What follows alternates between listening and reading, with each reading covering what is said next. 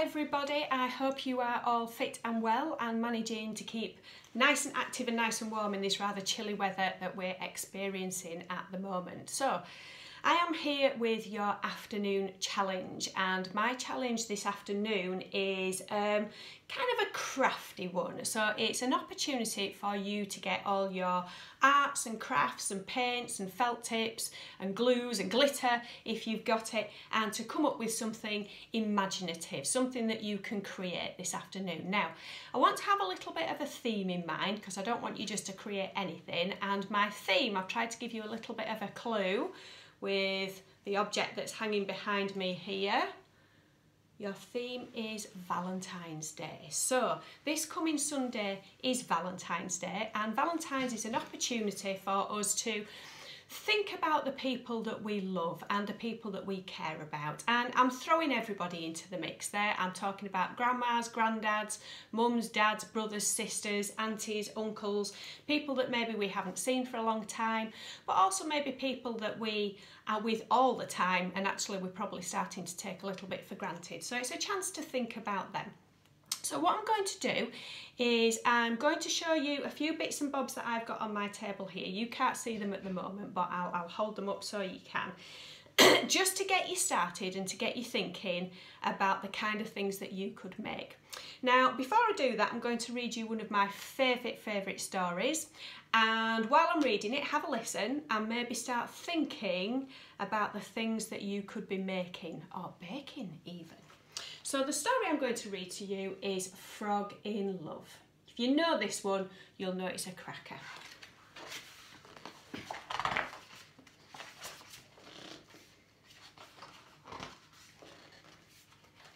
Frog was sitting on the riverbank. He felt funny. He didn't know if he was happy or he was sad. He had been walking around in a dream all week. What could be wrong with him?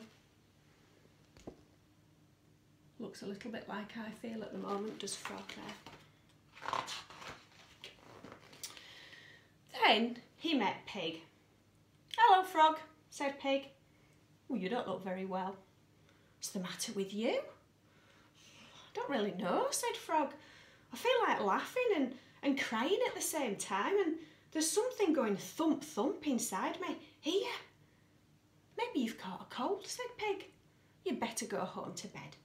Frog went on his way, and he was quite worried.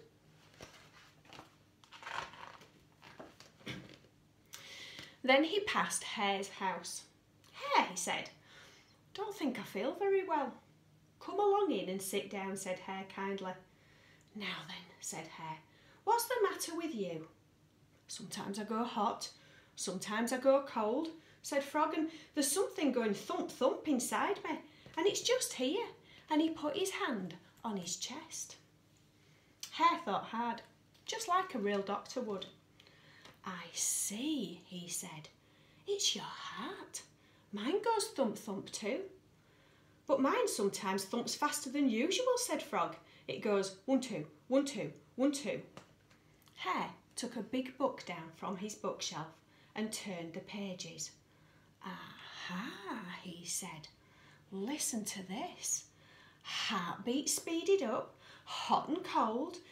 It means you're in love." "In love?" said Frog, surprised. "Wow, I'm in love." And he was so pleased that he did a tremendous jump. You see his tremendous jump? Right out of the door and up into the air. Pig was quite scared when Frog suddenly came falling down from the sky. "You seem a little bit better," said Pig. "I am. I feel just fine," said Frog. "I'm in love." "Well, that's good news. Who are you in love with?" asked the Pig. Frog hadn't even stopped to think about that. "I know," he said. "I think I'm in love with the pretty nice lovely white duck." "You can't be," said Pig. "A frog can't be in love with a duck. You're green and she's white." But Frog didn't let that bother him. Now Frog couldn't write, but he could do beautiful paintings. And back at home he painted a lovely picture with red and blue in it and lots of green, because that was his favourite colour. And in the evening, when it was dark, he went out with his picture and he pushed it under the door of Duck's house.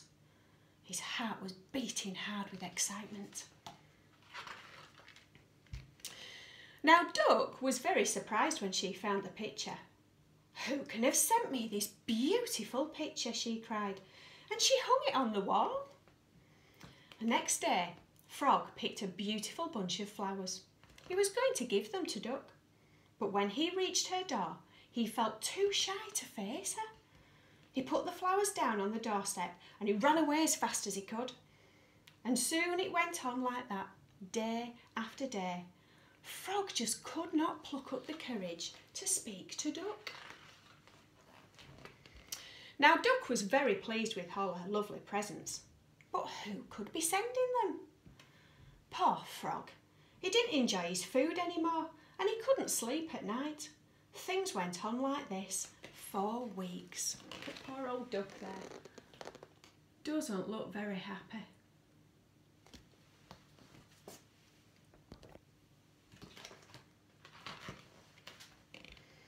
How could he show Duck he loved her? I must do something nobody else can do, he decided. I must break the world high jump record. Dear Duck will be very surprised, and then she'll love me back. Frog started training at once.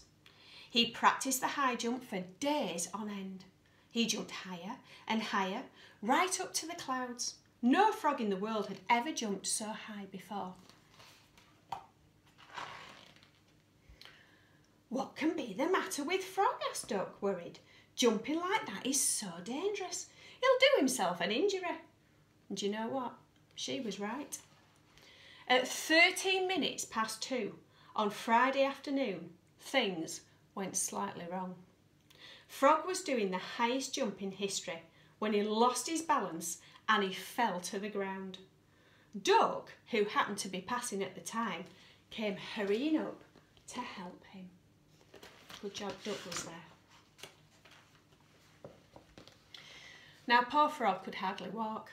Supporting him carefully, she took him home with her. She nursed him with tender, loving care.